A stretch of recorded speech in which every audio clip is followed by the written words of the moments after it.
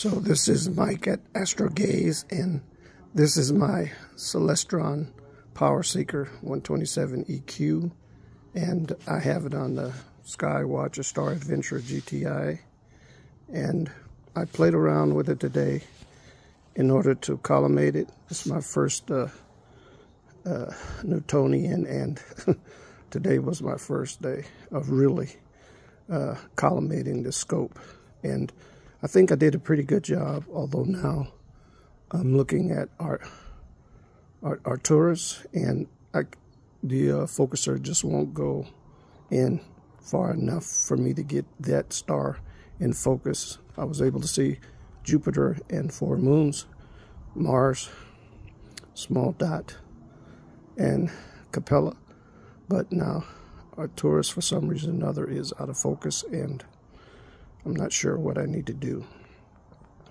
I have a 32mm Plossl, and I may have to go to a smaller eyepiece in order to resolve my focus problem. But this is the worst telescope that a beginner can start with, and on the right mount, maybe you can resolve some of the problems that you have. I bought it used on eBay, and they didn't send me the tube rings, the optical tube rings, so I had to buy them from Celestron for $20 and $20 to mail. But otherwise, I mean, it looks like I did pretty good.